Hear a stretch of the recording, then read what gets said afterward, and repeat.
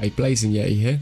So this is a continuation of the last video where I showed you how to get to this point without buying anything. If you haven't watched that video, don't worry, this will apply to anybody who's starting the Cayo Perico Heist for the first time. And once again, this can all be done in an invite only session. Right, so let's get into it. First of all, we need the sub. Don't buy any upgrades yet, unless you have a few spare million. Then if you want to buy anything, I suggest just buying the Sparrow. It's the only thing you need out of the submarine really.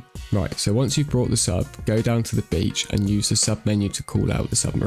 Get yourself on the rubber dinghy and then go and get over to the submarine. When you get to the submarine, you will get a short cutscene. When the cutscene's over, you will need to access the planning table.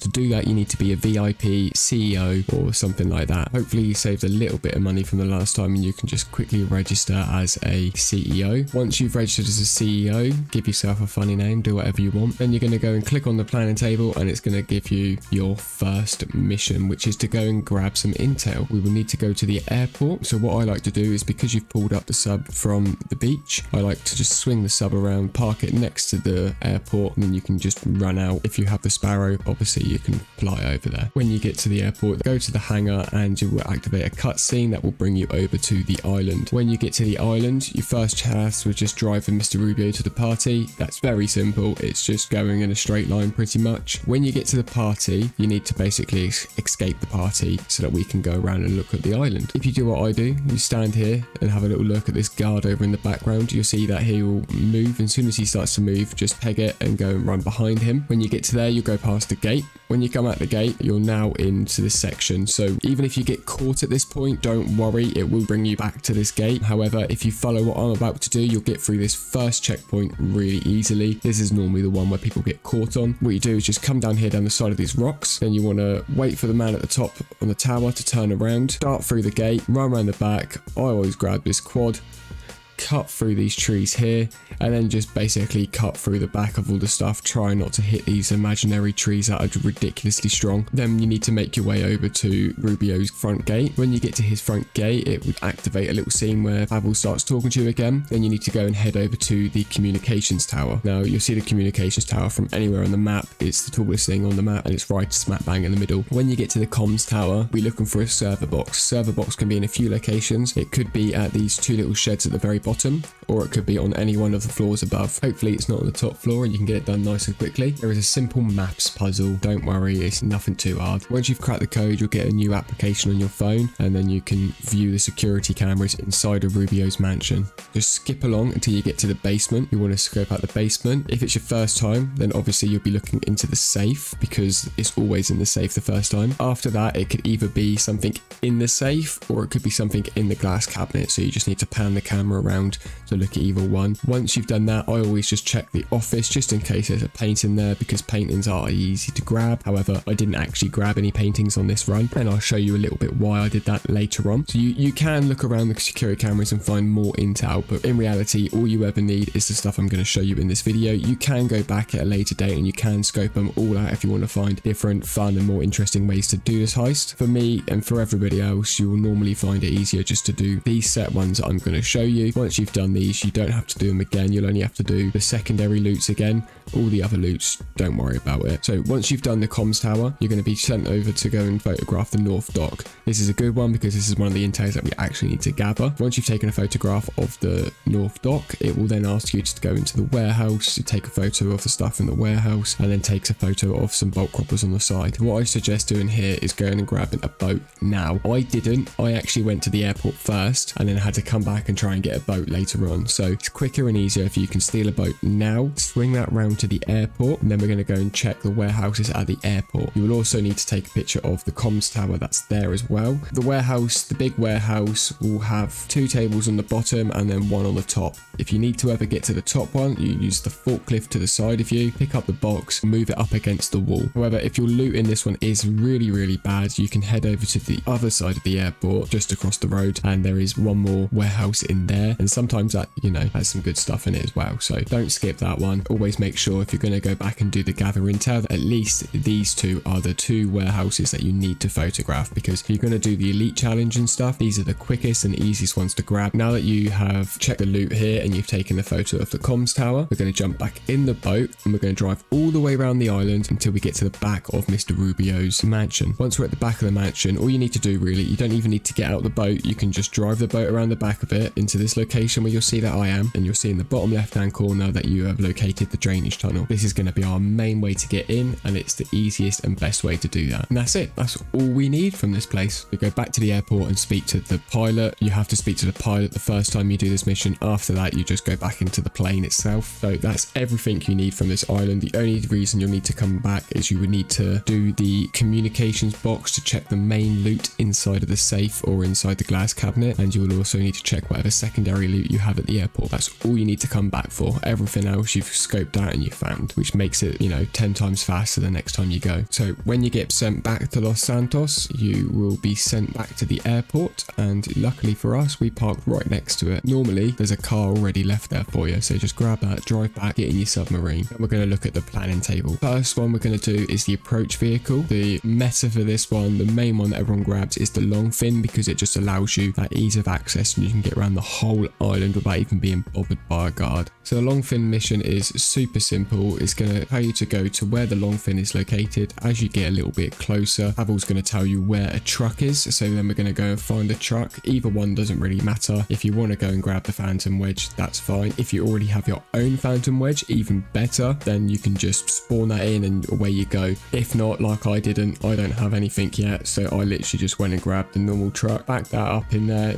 Easiest thing to do is just reverse it in, grab the long fin, and then bring up your map at a waypoint in this location. And the reason why you're going to do that is because while you've got the cops on, you're not going to know where it's going to ask you to bring the long fin. So bring the long fin to this location. When you get here, you will probably still have cops on you. Don't worry about evading them. Just get out, let them kill you. Ends the police chase. You'll spawn just next to your van somewhere and come out, jump in it, move it about a little bit. You will have completed that mission. Simple as. Next, we need to get this safe code. Just going to head to the casino, go down the elevator. It's going to bring you to the car park first of all, unless you own the penthouse and you already have a key card. You're going to look for Tom's car and steal his key card. Once you've done that, you're going to go back in the elevator, go back up to the top floor, and you're going to get a text with the guy's face that you're looking for. It's always the same guy. I think it's the guy in the cowboy hat. Once you find him, blast him in the face, kill everyone on your way out, and then make your great escape. Once you're at the casino, you just need to leave the area and get back to your submarine. Easy stuff. Next one on the planning list is the fingerprint cloner. You go to a warehouse and there'll be a few guys stood inside. You kill those people, then you have a little puzzle on a laptop. Super easy. Once you've cracked the code, it will give you the location of the device. When you get to the location, just a row of loads of tables. Just look along the tables. And for me, it's always on the tables at the back, so I just run straight to the back, pick up the key card, leave. When you leave, you will get some of their bad guys trying to kill you, so just hightail it out of there, get back to the submarine as fast as possible, and that's it. Job done. Now we need to go and grab the cutting torch. You'll be asked to go to the construction site. It's always one of two, I think, or one of three construction sites that you go to. Now you either have the option here to go and look for a hard hat and try and sneak around, or you could just do what I do, kill all the guards every time, bit of shooting practice, and then you're looking in these toolboxes for a cutting torch. It looks like this, and there you go. Easy stuff. Once you've got the cutting torch, you just need to make your way back to the submarine again. The last one we're going to need is to choose what guns. Now it doesn't really matter what guns that you choose. I just choose the conspirator because I've always chosen that one, and the mission is rather simple for it. What it's going to do is it's going to take you to one of the offices in the center of town. When you get there, there's a few guys at the door. Kill those guys, make your way into the office. The office is loaded with people. Kill everybody in the office, and then you need to go to the gun case at the back. If you already own an office, you'll know where this gun case is. If not, it's just this section on the back left panel. It will tell you that it's locked, so then just turn around, go on the laptop, you'll solve a puzzle. It will unlock it, collect the guns, get out of there, get yourself to your submarine, and then that's everything done so far. Bring up the planning table and go over to finale. Choose exactly what I have chosen here. The approach vehicle will be the long fin. The infiltration point will be the north dock. Compound entry point will be the drainage tunnel. The escape point will be whatever you want, because we're making our own escape, making our own way out of here, and I'll show you that later on. Time of day doesn't really matter. I always pick night. They say there's less guards. I haven't noticed any difference. And then now go to your weapon loadout, then double click the suppressors, and then you will get them for free. Simple stuff. Finally, it's time to complete this heist. First of all, we're going to take the long fin to the airport, and there is one guard in front of this warehouse, and we're going to pop him in the head, take the loot, whatever you've got in there, make sure you fill your bag. If you need to go to the warehouse on the other side, there are two guards chatting to each other. If you're quick enough, you can pop both of them in the head straight away and they won't notice anything. And then on the back of the building, you will have a camera there to take out, and then there's just one little warehouse there. Once you've done that and you've checked that, get back in the boat, drive back around the same way we did to find the drainage tunnel. Then we're going to go jump out the boat. Make sure you equip yourself a rebreather. You get given the rebreathers for free whenever you do this mission, so don't worry about wasting them. Just chuck one of them on, swim down, and we're going to go and open up the drainage tunnel. Simple. All you got to do, depending on what you're using, mouse or controller, just flick the stick across to the side, touch the bars for a split second, then move on to the next one. You can do this super quick. Once that's open, swim up the tunnel, hit enter on the door, and you'll get yourself into Mr. Rubio's. This bit is better if you do this with speed because everybody's movements are predetermined. So run up these steps, shoot this first guy in the face, then move over here and shoot this second guy in the face. Just continue on this little route that I'm about to go. So through the tunnel, around the corner, then there'll be one guy that's going to walk in front of you. Go past him, then you'll see on the top of these stairs there'll be another guy looking down. We're going to shoot him in the face, then run around the way I'm going, and you'll see the next guy. You hit him in the back of the head or shoot him in the face, whatever you want to do. Continue on up those little stairs, then there'll be one more guy that's about to come around the corner. Shoot him. Now you've got access to Mr. Rubio's office. Now, hopefully one of those three guys is normally always the guy that drops the keys that you're going to need to get in the side gate in a minute. If you haven't got the keys, you will have to kill a few more guards until one of them drops them, unfortunately. However, for me, every single time it's one of these guys. When you're in the office, the only thing we're really looking for here is the safe. So open up the safe, which is hidden in this door. Once you've got that, it's an extra little bonus. If you haven't filled your bag yet and you need a painting, one of these walls may have a painting on it. And then you're going to run down the stairs, jump over this little bar, and then jump over this little wall, and you're going to go and open this gate down on the side. When we get in here, you're going to get to a fingerprint scanner. This fingerprint scanner, if you're on easy mode, will have one puzzle to do. If you're on hard mode, will have two. Now this puzzle is super easy when you know how to do it. If you imagine top of the fingerprint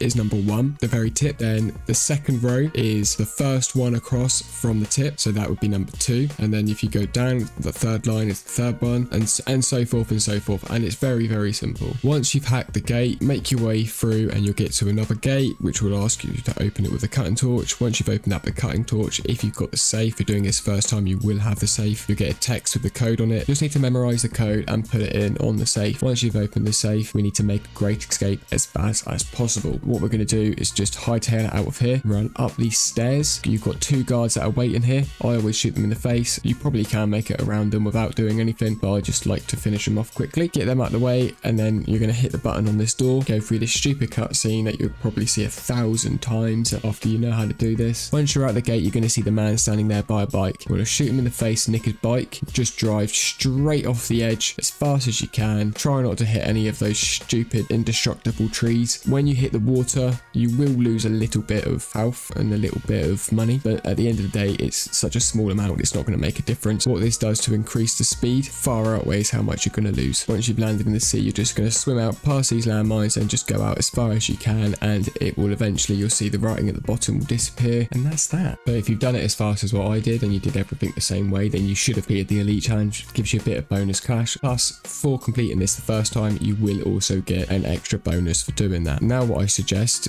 normally once you've done this the first time and you've got your bonuses, you'll have about 2 million. What I suggest is, if you haven't already, buy the Sparrow. The Sparrow is one of the best helicopters in the game, and the reason why is because it's just so quick. Not as durable as most other vehicles in this. I seem to blow it up quite a lot. However, you can always spawn it from the submarine. You know, bonuses there. Just buy the Sparrow. It's going to make your life a hell of a lot easier, and you're going to be able to do these 10 times faster. Now, if you want to do this on hard mode, just wait for Pavel to text you and get back to the submarine as soon as possible. If you leave it too much time before actually going back after he's texted you, if you leave it too long, then he's going to switch it to easy mode. There's no option to toggle it on or off. If you get there quickly, you will activate hard mode. If you get there too late, you'll activate easy mode. So I always suggest just going straight back to the sub and even waiting for that text. Now that's it, done. You can repeat this over and over again, make yourself millions and millions. I did this straight away afterwards for the second time, and I got the pink diamond, which I've never actually got before, so I was super happy with that. If you'd like to see more, let me know in the comments. Thank you very much. Please hit that like and subscribe button. If you have any questions, let me know in the comments. Thanks again. Bye for now.